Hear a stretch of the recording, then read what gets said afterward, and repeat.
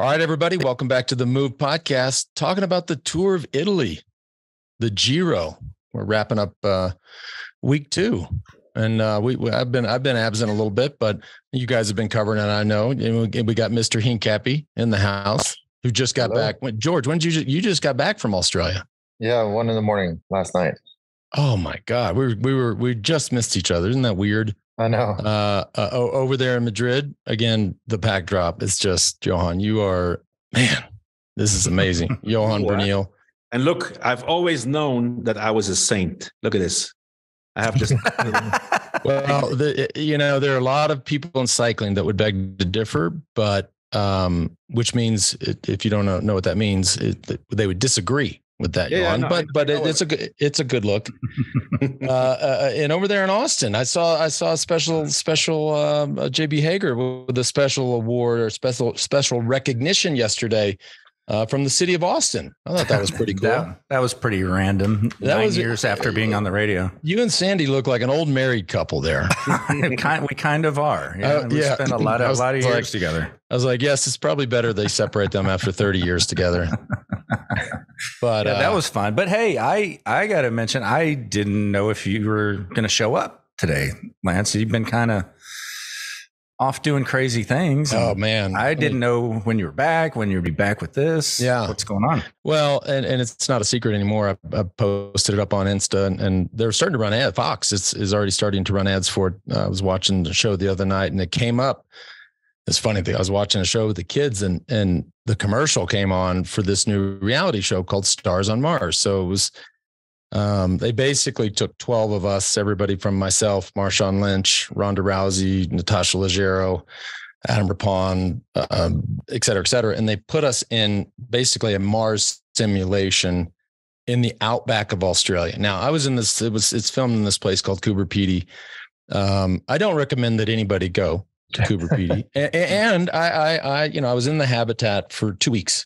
So you all know, especially this crew right here, and the listener knows, because I say it all the time. I don't like people.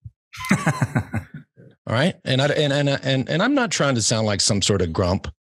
But I just don't, I love who I love, and I'm good with that. And I'm going to stick with that.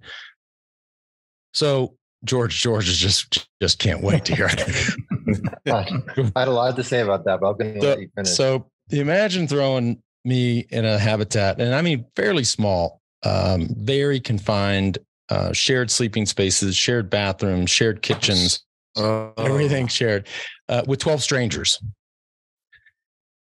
And it was interesting. It was very interesting. I think I'll look back on it and have some fond memories.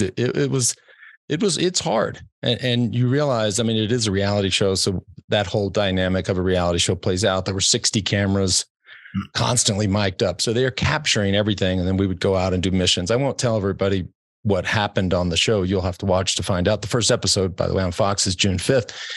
But it was, boy, it was a grind. I was happy to get home and see the family. And, well, a lot of people asked me about it. Of course, I didn't know much, at all, but I was like, he'll be good at playing the game of reality TV. But what a lot of people probably don't know about you, Lance, is that you're very meticulous with your space around you. Yeah. Very, very tidy and organized. Yeah. Well, I wouldn't say OCD. You're not that far, but I would. Would you? Okay. And then living with other people's stuff, I can't picture you doing that. Yeah, that's all on the show. The only place that wasn't, and I know we're getting off subject here, but we'll wrap up. But the only place that was off limits were the bathrooms, for obvious reasons. But everything else, and I will say they had a gym in there, which was cool, and I mean I think it'll look amazing on TV. But the reality is, and of course, before I went, I started reading all these articles. At some point in time, whether it's us, the Americans, or whoever is going, or the Chinese, or whoever is going to send people to Mars, right? And it's going to require 7 months and a spaceship to get there, and then a year there, and then I guess however long to get back in a much smaller space. And so just being there 2 weeks, and this was this was a glorified version of a habitat, but boy, it's hard. I'm telling you, it's very, very hard. And I'm glad to be home. Yeah. Anyways, June 5th on Fox, primetime. Check it out. I will say I did fart a couple times, which was a big hit on the show. We have a show, a wrap-up show on the actual show on June 6th. See what your teammates think about it. Well, there's 12 episodes, right? So we will have to be sort of playing along with this during our big show, during the move. We can do our own recaps. Yeah, I mean, I fear that every Monday, they're on Monday nights. I fear that of course that's a rest day. I fear that every Monday we're going to have to do, we're going to be talking about the tour, but I'm also going to have to be talking about what happened that week on Stars on Mars. And it's, I will say it was not, we didn't all sit around and sing Kumbaya. I'll just leave it at that. Y'all know me. Let's talk about the Giro. Before we do, today's show brought to you by LMNT. We talk about it all the time. And finally, I'm looking outside. The sun is out. The warm temps are arriving here in Aspen. It is time to go outside, kids. Be an outdoor kitty and get your sweat on. I sweat my ass off. We all know that. I tell you all the time. LMNT is our go-to hydration source and resource. 1,000 milligrams of sodium, 200 milligrams of potassium, 60 milligrams of magnesium. No sugar, no gluten, no artificial ingredients, no BS. It is the real deal. And best of all, if you don't like it, just give it to a friend and LMNT will refund you. So they got a free gift with the purchase. All you got to do is head on over to drinklmnt.com/themove. And those are the letters, drinklmnt.com/themove. You get a free sample pack. So you can try out all the flavors, citrus, raspberry, orange, and unflavored. Dial in the one you like. Get your free gift over there. That's drinklmnt.com/themove. Today also brought to you by Ventum. Got a little update here. George, I'm glad you noticed this morning on my Strava or whatever, or maybe on Instagram. I went out for a road ride on my new NS1. Of course, we broke ground on those babies in Tuscany when we were there right before I went to Mars. The thing's a rocket ship. We talk about it all the time. This brand is crushing it. They've got amazing customer support. Dia and his whole crew. They've just built a couple of badass bikes. The NS1, the GS1, of course, the gravel bike. But I got a little bone to pick. All right. I've been noticing on the gram, I'm riding a stock one right now, but George, am I seeing that you have a custom NS1? Did I see that right? I was waiting for you to comment on that. Was that photoshopped? It was not a photo shoot. It's a custom matte black with Columbia flags S1. It also says GH1 NS1, but it says GH1 on there as well. Really? Super cool design. And we will be providing that to our guests that come to the Mallorca camp in September. They'll all be able to get custom NS1s fitted on the bikes and be able to ride them in Mallorca with us and take them home as their own. Right. So that is a little update. As you all know, we did the Mallorca, what's called a fantasy camp last September. We're going to do it again this September. The dates are September 25th to 30th. It's myself, George, Johan, Big Jan, Ulrich, Mari Holden, and the entire We Do Travel team. Check this out. We stayed there a couple of years ago, an amazing property in Dea called La Residencia. You guys look it up. I mean, this thing is, I remember when I rolled up there, I was like, and I'm a snob. Like I see it. I rolled up, I said, holy shit. I may not leave. Like this is, I mean, it was y'all know, man. I mean, the room, the grounds, the property, the food, the wine, it was just amazing. Anyways, 4 days of professionally guided rides, daily post-ride massages, custom We Do cycling kit, all the food and beverages. We got the mechanics, we got laundry, we got all the stuff you're going to need. Follow car. Johan will be there as the director sportif. And as George said, you get your very own custom. I guess I have to go. I see what's happening here. Okay. I have to go to get my custom Ventum NS1. That's the deal. Correct. You got to go. This is something. For right now, though, special offer for our listeners, head on over to ventumracing.com/themove. That gets you 10% off. Again, that's ventumracing.com/themove. All right. The Tour of Italy. Boy, we were chatting in our pre-show with the members our members meeting, as we call it. And I told the guys, to me, it feels like the really the first 2 weeks is all about the 3 C's, right? You got COVID that reared its head again. You've got the crashes taken out, namely Theo Gegenhardt. And then you have the cold. I mean, these conditions, I don't think anybody ever likes racing. You just watch and you just have to kind of have one hand over one eye and just like, this is so brutal. I mean, and by the way, this is, and for y'all that follow the sports, I mean, the weather has been so bad in Italy that they had to cancel the Formula One race in Italy. That shows you how bad the rain has been, the flooding has been. I mean, F1 just straight up said, we can't send first responders to an F1 race because we need all hands on deck. We need everybody here to deal with this disaster, natural disaster. And meanwhile, these guys, of course, not riding through, flooded streets, but the weather's just been atrocious. Yeah, these guys have been in a hurt locker the last week. Every day we turn it on, it's pouring rain. I've seen some guys, Johan, correct me if I'm wrong, having 2-3 rain jackets on. They'll take one rain jacket on. They have another 2 underneath it. I mean, that is as extreme as it gets. And like you said, Lance, they canceled the Formula One, which shows you the extremity of the weather. And these guys are still out there riding 5-6 hours a day on the bike. Yeah, lots of stress. When it's raining like this all day, there's still a bike race going on. The top guys and their teams have to stay in front, so it's super nervous, super cold, very uncomfortable with all those clothing on, and also a lot more guys get sick, not just because of the cold, but because of all the rain and everything that comes up and everything you take in. We've seen so many illness, not just COVID, also a lot of stomach problems and guys who just got sick. So right.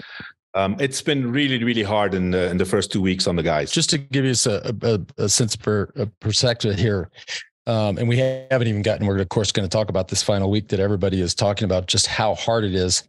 There's only 132 riders left. I mean, that's very, very rare in this day and age in cycling. And that's before the last week. I mean, that number we could see something in the 1-teens. Yeah, as I pointed out to Johan, on the last show, I've never seen in a race so many riders just trying to get feeling in their hands. When you think about the cold and crashes, when you can't feel the levers, you probably can't feel the brakes. It's just a recipe for disaster. It's a guessing game, and it's kind of a time release, right? And I have really bad hands, really bad circulation in my hands and feet. So it's one of these things where you kind of have to just look ahead and you're like, I think I'm going to have to brake in about 2 seconds. So let me go ahead and have my brain tell my hands to start. Your hands are just blocks, and you can't, this isn't like skiing where you're wearing these big gloves or even heated gloves. You still have to have a fairly thin glove, and you can put on 3 or 4 raincoats, of course, and put on shoe covers. But at the end of the day, you still have to be able to use your hands. So the gloves are thin, and it's absolute torture. Not mention just braking, but also shifting gears. Sometimes your hands are that cold. Right. You got to find unique ways to actually change into a gear that you want to change into, because your fingers aren't working the way they should be. And also, with all those clothes on, being cold, you can't eat normally like you would normally, feed yourself during a stage. So they arrive, they're more empty, and it's day after day after day. And I think that explains a lot. I've seen some comments of cycling commenters and journalists that say, this is boring. There's no action going on. Listen, these guys are warriors. I completely understand why we don't see this action that everybody expects. And plus, this Giro is designed as usual, that the last week is always the hardest week. So I understand that everybody wants to save themselves. There's different things going on. There's guys riding for GC with their teams. There are also guys in the race that their goal is to finish the Giro. There's young riders in there. They do their first Grand Tour. They want to finish. So they're not going to go in breakaways knowing that, A, they can't win the stage. They're going to get dropped, and they're still too inexperienced. So I think all these things have to be taken into account. And the criticism of, this is a boring Giro. For the moment, we haven't seen a lot of movement in the GC, but I have seen a lot of interesting stages for the stage wins. Right. Absolutely. Just when those breakaways are, the other day, for instance, I forget, there was the two guys, the Israeli Cycling Academy and the Bike Exchange. I think they had 40 seconds with 1,500 meters to go or 2K to go, and they still got caught. And it's not like they completely slowed down, but the tactics came into play. They started maybe watching each other a little bit much. They got caught right at the line. The breakaways, just the other day when Dines won, they also got caught right before the line. It's very rare in cycling to see the riders get caught so close to the line and the people from behind winning like that. It's actually very exciting to watch. And we've yet to mention, the withdrawal of Remco Evenepoel, which I think, and obviously, he tested positive for COVID. It's crazy to me that now I guess the protocol is, you can still race if you have COVID. Like if you want to press on, go ahead. I'm like, wait, what just happened? Like okay, whatever. But he nonetheless, he pulled out. I think that just kind of, everybody just tweaked out a little bit. Like, I mean, he was such a clear favorite. He had the team. He looked great. Obviously amazing opening time trial. And people looked around and were like, oh shit, I guess this thing's wide open now. And that's what we've seen. Mm-hmm. But they're still trying to, recalibrate from that, but also save up for this last week that everybody says is just totally hellacious. I personally looked at it and thought, Johan read off the stats on just how much climbing there is per day. Of course, the final time trial on the day before the finish is diabolical, but we'll see. I mean, it's like anything, any bike race. It's up to the actors in the play to animate it. Okay, well, Remco pulls out the day after. 4 of his teammates pull out. So that's basically one team gone, plus one of the big favorite. Then a few days later, we have this unfortunate crash. Theo Gegenhardt, who, in my opinion, was in the shape of his life. He was amazingly strong. He has to abandon with a broken pelvis. He's in the meantime, he has been having surgery, and apparently everything's going well. But that obviously changes the whole dynamics. If you look at Ineos, they have Geraint Thomas and Theo. That would have been a totally different game if both of them are still up there. They would have been able to play more tactically. Now they have to focus on Geraint Thomas, and I think it's a great leader. He has a big chance of winning, but it changes the whole strategy of Ineos. And right now, I think not only that, Johan, but they were. Theo and Geraint Thomas were really the only ones that were able to respond to one sort of selected day when Roglic dropped Remco by a little bit. They were the only two that were able to go with him. So you're right. That combination could have caused a lot of damage in this final week, and it's unfortunate to see Theo go out like that. I know it was a major goal of his. He had been riding super well leading up to the Giro and put the whole year on that. So it's a shame to see him just slide out in a corner and be taken out for the rest of the year. Yeah, imagine, for example, if you still have Theo in the race together with Geraint Thomas. They obviously stay up there as being the leaders, but Ineos could have played with a guy like Thymen Arendsman, who is still top 10. I think he's 7th or 8th. I don't know. But they would be able to play with him strategically, and he would be able to be in those big groups. It would have been totally different, So now Thymen Arendsman is, even when he's in top 10, but he has to do the duty of pulling on the last climb, and has absolutely no movement to go in breakaways. Well, let's jump into stage 13 before we break down what happened and what was going on, especially what was Thibaut Pinot saying. It was a shortened stage, which is interesting because as one of the things I've learned from you guys is some of these riders, they mark a stage, once it's announced, and they set their sights on a stage win there. And all of a sudden you get blindsided by a stage reduced to 75K or something like that. That's right. Yeah. What's that like for a rider when you get thrown that curveball? And especially, it's been announced in the morning, like in the morning, they decide, okay, we're not going to go over this, Gran San Bernardo. I think it was supposed to be the highest point of the Giro, 2,400 meters. At first they said we're going to go until 1,800 meters. Then finally they cut it out. Not just that, but I think the whole logistics of the team, you basically you wake up in the morning. Normally you have breakfast 2.5-3 hours before the start, I guess. if that's still the same rule, because I don't know if that's still working. But, now they have to be basically 2.5 to 3 hours in a bus, go over that pass, then go down, and then basically have a start at 80K before the finish. And it starts straight up with the hardest climb of the day. Super hard climb was Verbier, going up Verbier, and then 5 kilometers higher than Verbier. So that changes everything. That day was, I think it was a super hard day. Really, really exciting for the stage win, but nothing happened for GC because on the last climb, Crans-Montana, which is, by the way, you won a time trial there. I was gonna. When I saw that, I thought, I think I've raced up here. Y'all know. I mean, I rarely, outside of Ventoux and Alpe d'Huez, I don't remember these places, but I remember. Maybe I remember Crans-Montana because it's sort of this swanky place. You got the time trial. You're going by, look over, like, geez, that's a nice golf course. You don't see those in Europe. Then I get to the hotel, I'm like, God dang, this is, I can get used to this. But yeah, there was Tour of Switzerland. There was a individual time trial up that. Yeah. So I did remember that, but I also remember it's just not. It's not very, very hard. It's not very steep. And in this day and age in cycling, so many guys are so good. It has to be really steep. I mean, look, all of us, if we went and rode it, we'd be like, all right, that's steep enough. We're good.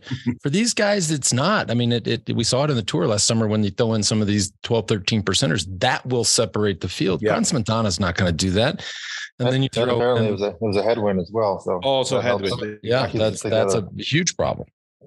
But going back to the weather, I don't think there was one rider in the peloton that was saying, darn it, we're not doing this first climb and descent. I think all of the riders were extremely happy about that. Perhaps the staff adds a whole nother layer of complexity, moving the cars around, keeping the bus at the start as long as possible. I think they actually got back in the cars and then drove the rest of it. Oh, I didn't know that. They did the start and rode a couple kilometers, pouring rain, 3 or 4 jackets on. Yeah, was that just to honor the start place? Yeah, no, that's not that is not to honor the start place. Incorrect. That is so that the Tour of Italy's organizing committee can get that paper from that town or village or city or whatever that paid to have the Tour of Italy there. But that's come on.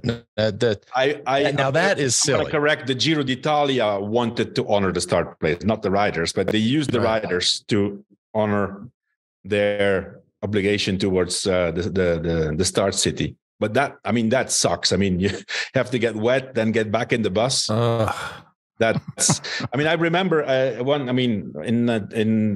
very long time ago, I had one experience like this in the tour that Bjarne Riis won, the first tour that Miguel Indurain didn't. I was there too. Oh, you were there. So we did like 3 hours over the Col de Iseran and the Galibier in the cars, not in the buses, because the buses were not allowed to pass. And then so we were driving, three riders per car, and then basically got down, started in Briançon, and it was a 45-kilometer race, straight up. One climb, Mont Genèvre, and then finish on Sestriere. So that's a bit similar. But yeah, I mean, that must be really, really hard. Also mentally to basically, shift your mind, and for sure the riders know already on beforehand that the last climb was headwind because the staff is there. So they knew perfectly well that if they would attack on the first climb, that they would encounter a very hard headwind on the last climb. Well, let's talk about Pinot and his race, because it's he was obviously looked like the strongest. One of the stage when if you believe what you read, which I think we do, this is his last year. What a way to win his stage in the Tour of Italy in your final year after a long career, a great career. I'm watching the stage going and having done Crans-Montana, knowing it's just not, it's hard to get away. There's no moment there where even if you're the strongest, you can actually get away and keep going.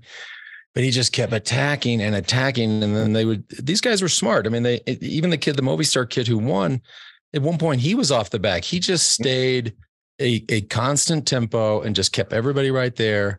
And then the EF rider doing the same. But I'm watching this going, who is like, if you're the director in the car going, you know what, let's not do 10 attacks to try to get away. How about we wait?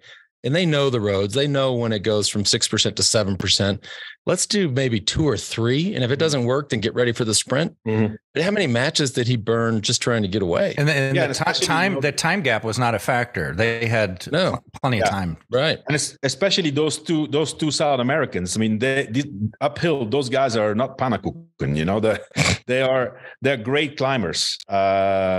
Rubio won a stage in one of the early races, I think in Abu Dhabi, actually, in the longest climb.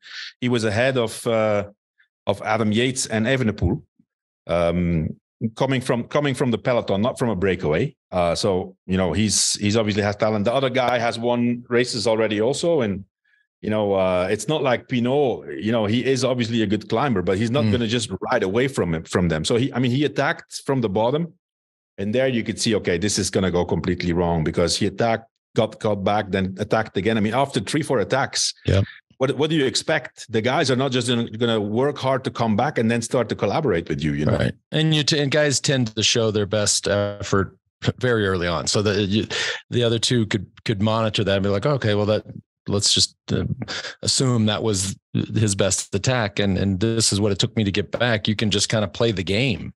Yeah. I think looking back, must regret attacking at the bottom of that climb and attacking as many times as he did, because he was so strong and clearly had the legs that had to use a bit more sense on that last climb. He could have really saved it for 1 or 2 really hard attacks, and most likely, I think he was the strongest guy in that breakaway. He could have won.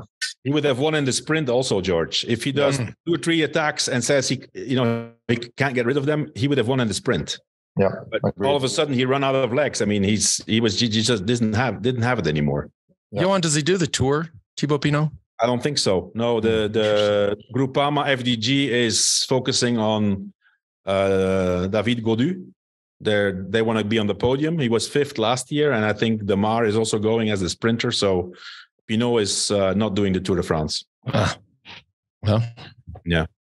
That was a big miss then. Which put more at stake with that potential stage win for his season. Yeah. It's not over yet. I still expect him to go in one of those stages, and I think he still will try to win he has a good chance of winning a stage, because he's in good shape, and he is not.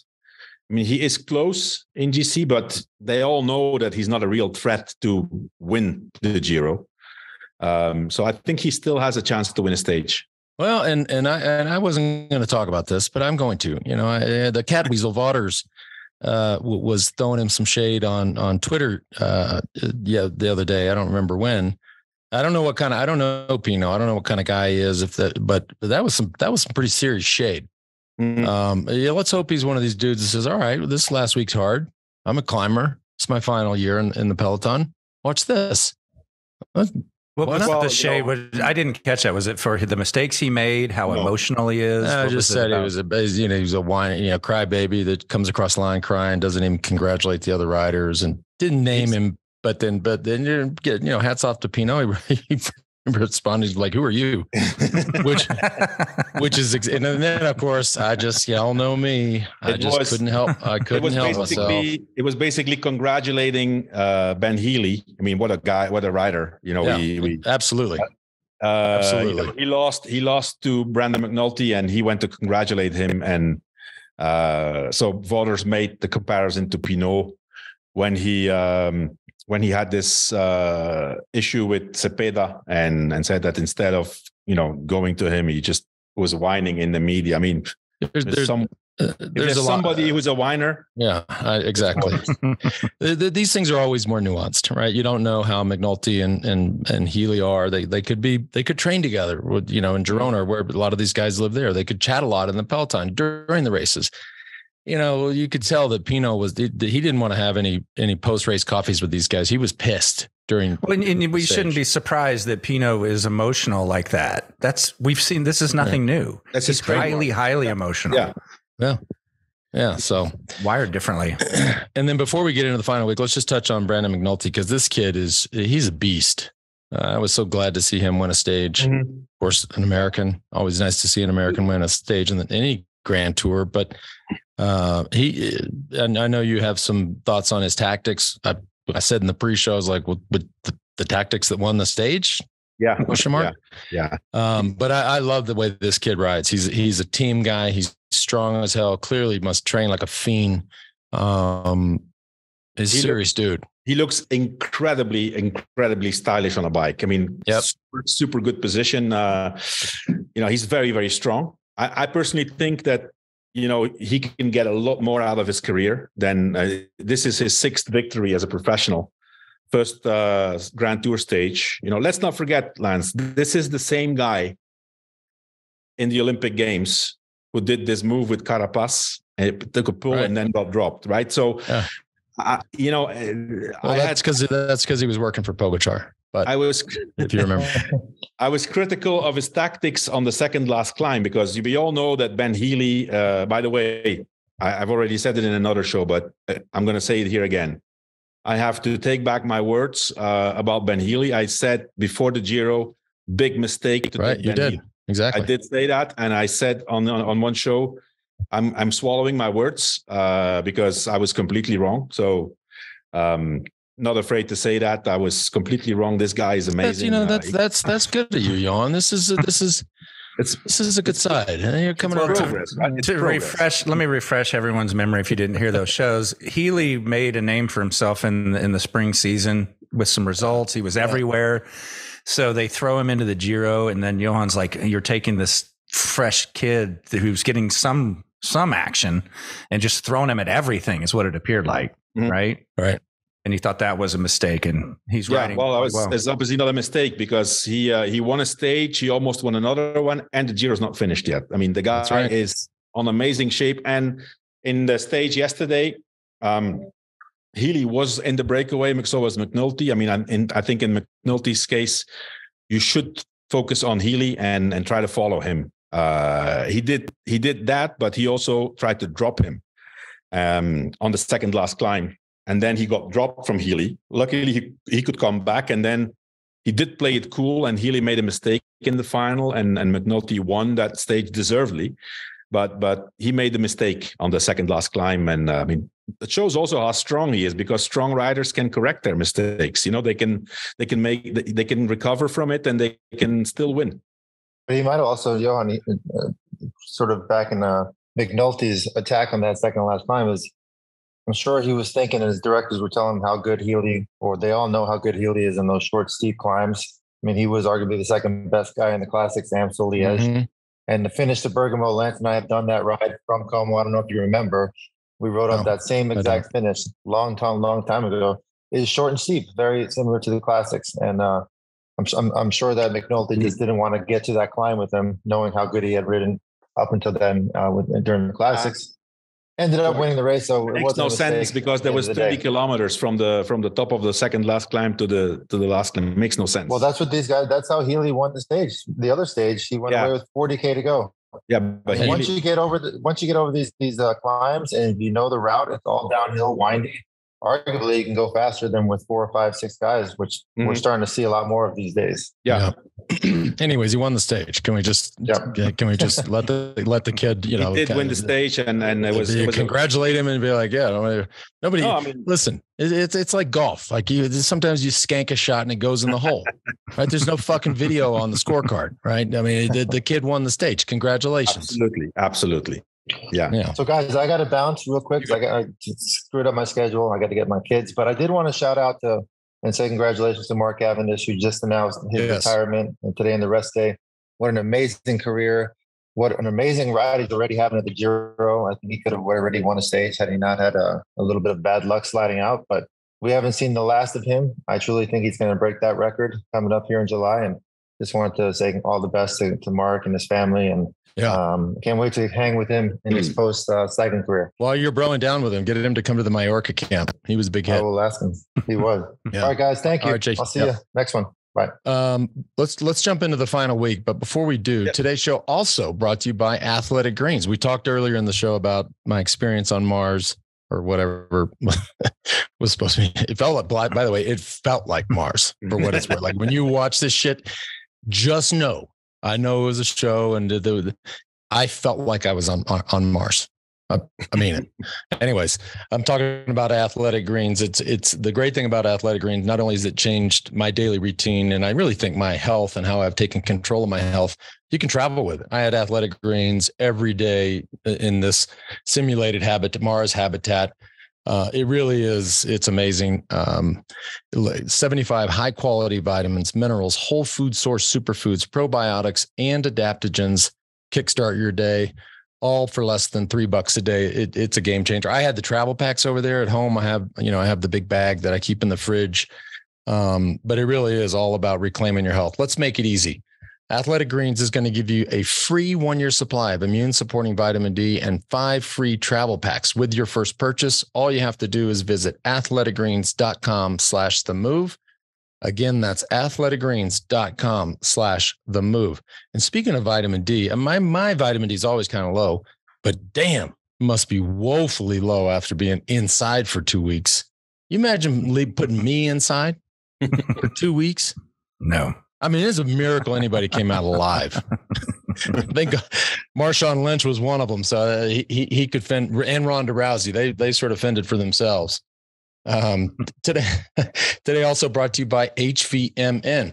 We often hear that fasting and exercise are good for the brain. So HVMN has launched the world's first drinkable ketone. They launched it in 2017. Ketone IQ is their latest innovation on ketones with improved effectiveness, taste, and cost. Ketone IQ delivers clean fuel that can cross the blood-brain barrier, supplying your brain and body sustained energy, mental focus, and sharpness, putting you in flow, lasting for hours. Head on over to hvmn.com. Use the promo code THEMOVE at checkout. That gets you 20% off. Again, that's these are letters, by the way, hvmn.com. Use the promo code THEMOVE. All right. Before we get into like the final week and what to expect, something that came up with Johan Spencer and I that I think you'll find interesting, Lunch, because you always talk about cycling being popular in different countries and it's very cyclical. You need those heroes, right? And the American win with McNulty was great, but as we pointed out on a previous show, it seems like after quite a slump, German cycling is on the rise with the Ackermann win. Mm-hmm. And then Nico Dens. Nico Dens, 2 stage wins, 2 stage. I mean, incredible. I think his biggest win until this Giro was 1 stage in the Tour of Switzerland last year. But the way this guy won those 2 stages was quite impressive. A real stage hunter. He himself doesn't really understand what's happening to him. But, he won that first stage. Obviously, then he didn't have the pressure anymore. He was in that breakaway.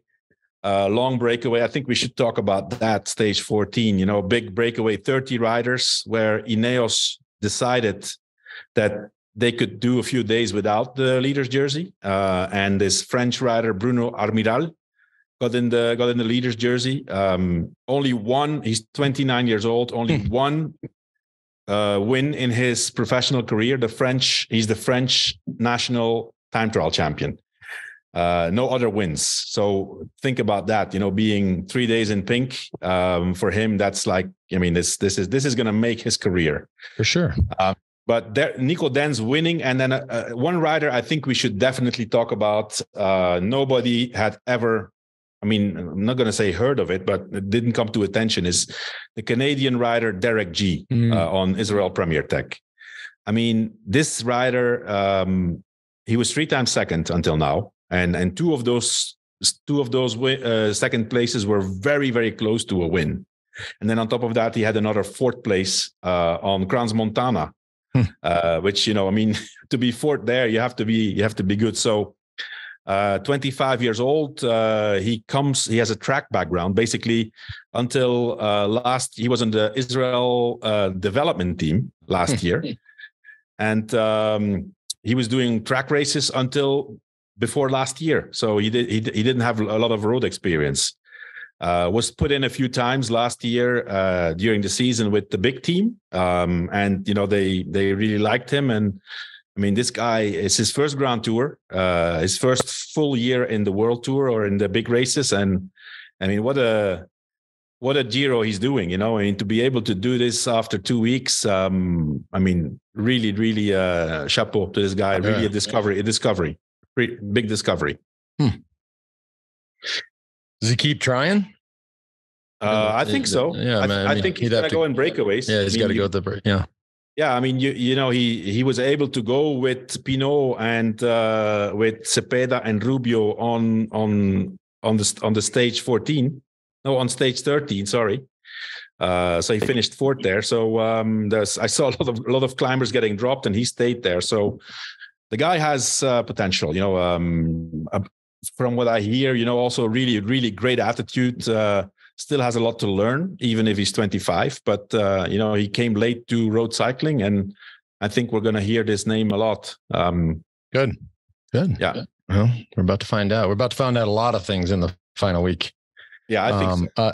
Yeah, this and as we were looking at this and talking about it in the members meeting, Johan, really down to four guys, right? So Geraint Thomas, Primoz Roglic, João Almeida, Damiano Caruso, and then, you know, I don't know much about the Norwegian kid, Andreas. I know so much about him. Here's how I would pronounce his last name. Well, you just said it, so that's not fair. Lichtenstein. Yeah, he's a big talent. You know, it's been coming for a long time. Comes from, he was on Uno X development team, then he went to DSM. Now it's been announced that he's going back to Uno X. They are building a great team for the future. But he's a big talent. He won an impressive stage last year in the Tour of Switzerland. So I don't know if he can stay up there, but he's definitely, I think he's going to try to be top 10, which would be, I mean, he's a big guy, not your typical climber guy. But I think you're right. It's down to, you know, Geraint Thomas, Roglic, Almeida, and Caruso. Well, you got, let's just throw the Norwegian kid in. You got 5 riders separated, and we'll throw out the not trying to throw out the French guy, but let's assume he gets distanced. You've got 5 of these guys in a minute, within a span of a minute 28 with this final week to go. I don't know what the weather forecast. We talked a lot about the weather. Certainly hope for their sake it's starting to clear up. You can't imagine that an entire country is going to rain for 3 weeks. But if it's better, you know, that's better for these guys. But a minute 28, 5 guys with that week, the final uphill time trial, that does look hella hard. Who's your favorite? Almeida. Really? Mm-hmm. Really? Yeah. Wow. Look, you ate your hat on taking Healy, and I've always, you know, sort of thought Geraint Thomas's best days were behind him. I've been very impressed that he's ridden the Giro that he's ridden thus far. And what a story it would be, by the way, to if he could hold on and win. Maybe I shouldn't pick Roglic. You know, obviously most people are going to pick Roglic. He's had some crashes. I think Roglic is doing the opposite of what he has been doing until now. Well, that's a good thing. He's being more patient than ever. Been very patient. He's not been sprinting. His team has done no work. I mean, except keeping him in position and bringing him, you know, to the right place at the right moment. And I think he's gambling big on the last week. You know, they all went down. You know, Geraint Thomas also went down a few times. I'm really impressed with Thomas also. I think personally, the way I see him riding, although it's not the same competition, but he was let's not forget, you know, this guy was on the podium of the Tour de France last year. And he was definitely the 3rd best rider in the Tour de France. And I personally think that this Geraint Thomas in this Giro is better than the Geraint Thomas who was 3rd in the Tour. All right, so are you telling us that he's your pick? Look, I mean, everything you just said. I'm picking Roglic. Okay, but even with what you just said, let's be very clear. That is a Hall of Fame career, right? And we know how this ebbs and flows, and people have different views of others, you know, their current form and their, you know, what their future holds. But he's had a Hall of Fame career, so let's just give him that. He's multiple world champion medalist. I think he's been Olympic champion on the track. Been 1st, 2nd, and 3rd in the Tour de France. You know, let's not forget. It would obviously be amazing if he finishes in the late days of his career. He can win the Giro. I've heard. I mean, initially before the season, he kind of let understand that it could be his last season. Now I've heard rumors that he may re-sign for 2 more years with Ineos. Yeah, I mean, Geraint Thomas is going to be a tough rival, but I think that Roglic still has not shown his full potential in this Giro. Yeah, that's what I find interesting. Pre-show, it was about 2 people, Evenepoel and Roglic, and that was it. And no one else was going to touch him. Mm-hmm. And somehow we're throwing in these few other names, 3 other names who could potentially beat Roglic. And from what I'm hearing with you, like, we have not seen Roglic just come uncork this thing. Well, I mean, there's been one moment in this Giro where the big guys have attacked. It was Roglic who attacked. It was only Theo Gegenhardt who could bridge up to him, and then Geraint Thomas came a little bit later. Almeida, Evenepoel, and nobody else could follow. So right. That was, if that's an indication of where, I mean, of course, now we're 10 days later, and things change, obviously. But I think Roglic is really riding. For the moment, I think he's been riding really smart. How tough is tomorrow, Johan? It's hard. You know, what did you tell me the total vert was? 5,300 meters. All right. That's a lot. Okay. Let's just establish that. We know that. We talk a lot about just how hard it is for really anybody, but more so for some guys to come back after. I mean, rest days are always weird. Right here, you have a rest day. You love kind of a break-in stage. Let's get in there and open up the legs a little bit. Boy, I would hate to have a rest day. I mean, hate. Yeah. And then all of a sudden have a day. And for those who think in feet, this is a day of 16,000 feet plus of vertical climbing after a rest day. I mean, shoot me in the face. No way. No, Monte Bondone, the last climb is hard. It's about 20 kilometers of climbing. But there's a steep part up in the part of 8 kilometers, 8, 9, 10%.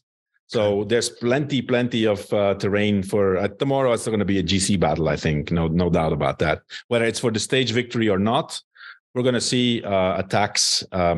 And then, let's not forget, we have 2 more mountain stages after that. The hardest one is stage 19 on Tre Cimi di Lavaredo, famously known for the climb where Eddie Merckx won his first Giro d'Italia in 1968. Remembers nobody, but well, I remember because my dad was always talking to me about that stage when I was little, so that's why I remember. But 5,500 meters of climbing that day. Thanks. That's almost 17,000 feet. Yeah, and so that's stage 19, and then the day after, this brutal time trial. This is not a time trial; it's a mountain stage. That time trial. It's 19 kilometers, of which the last 9.5 kilometers are just incredibly steep. So I mean, plenty of terrain to see a real big show, and the best rider will definitely win this Giro. Yeah, good. Well, speaking of cyclical, here you have, I was just looking down the GC here. Of course, Damiano Caruso, who we just talked about, sitting in 6th. For all intents and purposes, he's kind of sitting in 5th. One of the guys that, might play a factor. But back to the cyclical thing, we've only got 2 Italians in the top 19 on GC, right? That's I mean, this is, Johan, you know what the Tour of Italy means to Italian teams, to Italian riders, to Italian culture. I mean, I don't remember a Giro.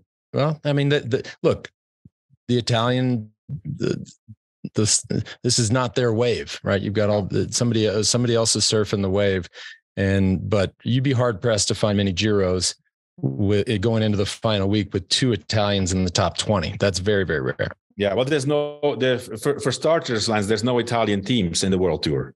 That's something that is, crazy if you think about it. With that culture, with so many races, you could say, okay, maybe UAE, you could consider that a half Italian team. Maybe Bahrain also a little bit. But yeah, I mean, it's one guy in the top 20 basically, right? So because who's the other guy? Simone Velasco. Yep. Simone Velasco. Yeah. So wow. I hadn't looked at that stat, but that's crazy. Isn't that something? I mean, that is the first. Could we just recognize that that's the first time that I have ever busted out a stat that Johan didn't think about? JV, that's like you getting a stat up on Johan. I mean, this just doesn't happen. This is, fuck it. I'm done for the day. I had a bunch of stuff planned. I'm just going to cancel it. Mic drop. Yeah, no, I'm good, man. I'm good. Cam, cancel the rest of my day. I'm done. Just, I'm out, man. I'm going to go fucking play golf and drink cocktails. I don't know. All right. Well, it's going to be exciting. I guess we'll wrap it all up when next. We'll do a midweek check-in, and then I might let you guys do that. We'll be back. Yeah, we'll cover that, and then we'll be back for a full Giro recap. Next Sunday, I guess. Yeah, and if you don't mind, real quick, I do want to draw some attention here to what we're doing, helping with in Tellico Plains, Tennessee. We're doing a Bikes for Kids there, similar to what we did in Uvalde, but on a smaller scale. I think it's about 250 bikes. And after I left Chattanooga, I went up to Tellico Plains with Operation Get Out just to visit with the people there. There's Steve is the guy who's one of our listeners who rode in and liked what we did in Uvalde. We pulled in and they were building bikes. They were just outside the visitor center, and it's an interesting place. Tellico Plains. It's beautiful, and it's like a day destination. People park their cars at the visitor center and get on their bikes and go ride. A lot of motos. So, it's just that kind of terrain. Absolutely beautiful, but it was dependent on a couple industries that no longer exist there. It was lumber and ironworks. And so there's no one spends the night. There's no hotel, it doesn't have the hotels and the restaurants, but an absolutely beautiful place. And the kids are, struggling with poverty, obesity. And so Steve asked us and Operation Get Out to get involved. If you can donate $250, buys a bike and a lock for one of those kids. They've been doing it by fixing up used bikes for some time. So this is a next level thing for these kids of this community. So if you can donate, go to wedo.team. You'll see a Tellico Plains Bikes for Kids icon on the menu bar. Yeah, get them out there. It's the time of year. Keep them going in the summer too. We're approaching, let's not forget, school's almost out. But these kids, summertime is the time to get out and rip around and get away from mom and dad, fall off your new bike, scrape your knee, get back up, keep going. Yeah. All right. Well, thanks for tuning in. Sounds like a lot to be had here in the last week. So it just depends who wants it the most. We'll see you all in a week.